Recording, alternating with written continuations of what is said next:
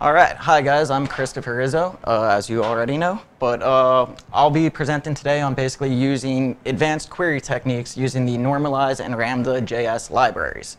Now these are very powerful libraries and they can improve the strengths of our functions and queries, but to use them most effectively, however, requires that we do a little bit more upfront thinking and planning when we start building out our apps. So basically, if you think more, you can code less. So by thinking deeper at the start of our project, it's easier for us to code later on. So what should we think about? Well, the two things I'd like us to start thinking about would be normalizing data and currying functions. So when we think about our data, we need to think about how our data is structured so that we can normalize it later and allow for easier access and manipulation. As far as currying goes, we need to think about the types of functions that we're going to be reusing throughout our application so we can generate a function that generates those functions and makes you code less. So what is data normalization? Basically, it's a process to reorganize JSON data by making the deeply nested objects a bit more accessible. So we do this with Normalizr by importing the Normalized library, the Normalizr library and the normalized function, and calling that function on some of our data with a schema, which is basically a blueprint we create ourselves that tells Normalizr where the nested objects are. So what does that look like? For a single instance, we have on the left, that's your normal data.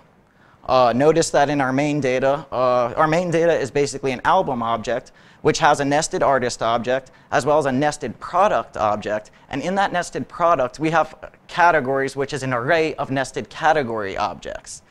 Now on the right, this data has been normalized. And while it looks like it's a bit more for this single instance, you can actually look at it and see that the category objects have been pulled out of that product object, which means if we needed to access those, we can just go to entities.category instead of going 3 levels deep into our object.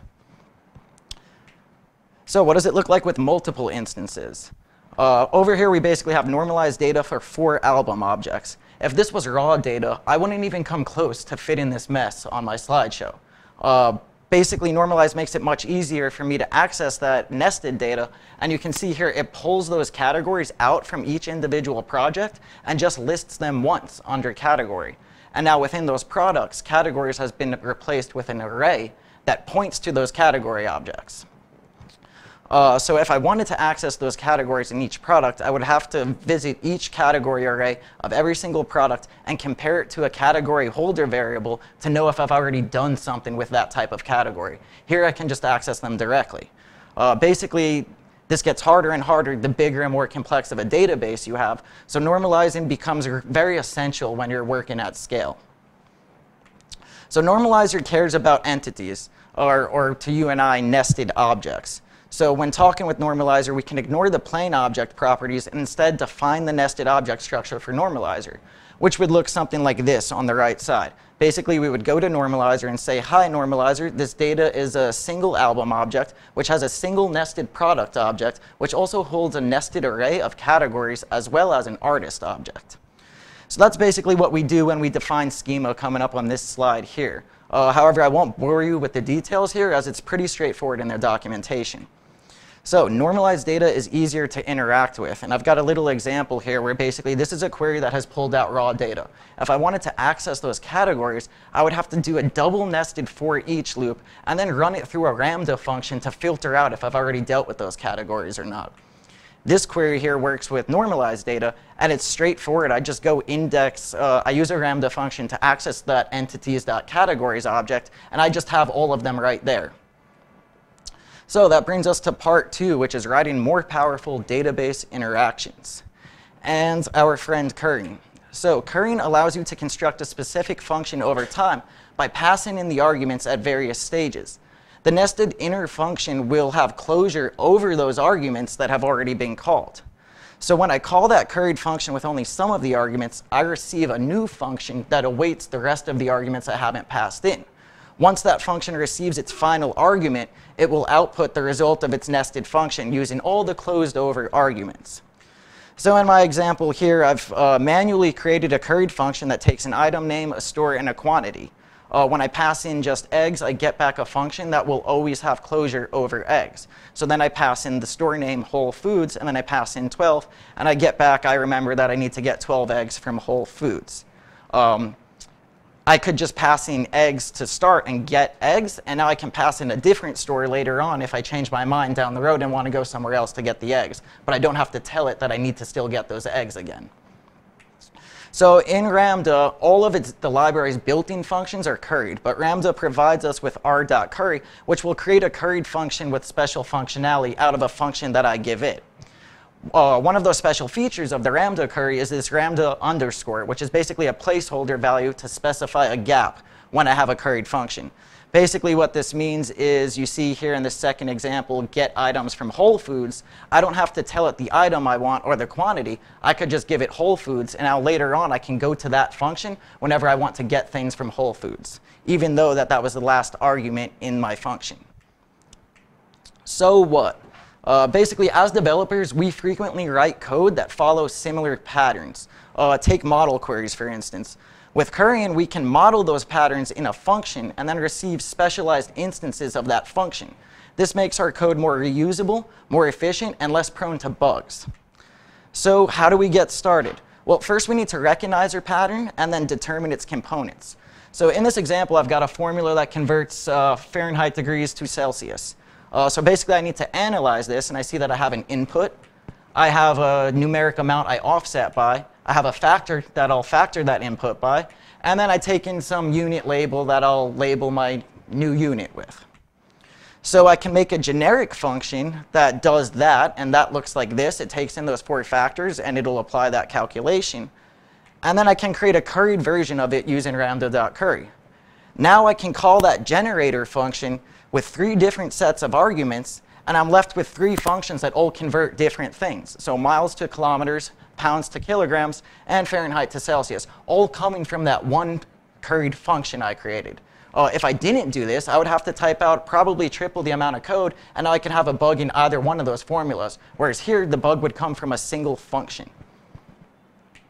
So putting it all together, this is the moment that you've all been waiting for, where we're going to talk about how to build those beautiful, powerful, flexible queries that I've been hyping up. So to apply this to our model queries, we first need to know what is in a model. Yeah, like with the temperature converter, a model query can be broken down into parts, where basically we have a model name, we have a query type, we have this options object, and then because I'll be normalizing the data in this query, I also need to take in a normalized schema. So when I convert that into a generic function, it looks something like this. Basically, I also pass in a 4th argument, which is NormalizeBool, which will allow you to say true or false that you want to normalize that data. So when that Boolean is true, you receive, and that's the 4th parameter, you receive back a function that waits for that schema, and then will return a function that we'll call the model query. If you give it false, you'll instead return back a function that, when invoked, will just give you a promise for that raw data. So a deeper implementation of this could be, you could code in there to reject any query type that isn't an actual Sequelize query. Or we could maybe split up that options object so that we could pass in a where object earlier, an include object earlier, and pass in a where object later when we have a more specific idea of what we want to do with the function. So when we pass that function through r.curry or manually curry it ourselves, we end up something like this, which is a function that takes in an argument and then returns a function that takes in an argument and returns a function that takes in an argument until you get to what we want to do. And all of those functions will have closure over the arguments we passed in earlier. So with our model query generator built, we can now compose all the model queries for our application. We don't need to write out the whole pattern again. We just call the function with partially applied arguments. So I have a couple examples up here. Example 1 is the generate normalized product query. This is basically a model-specific generator, which I have passed in the products model, and I've passed in that I want to normalize the data, and I've passed in the schema, so it already knows where my data is in that products object.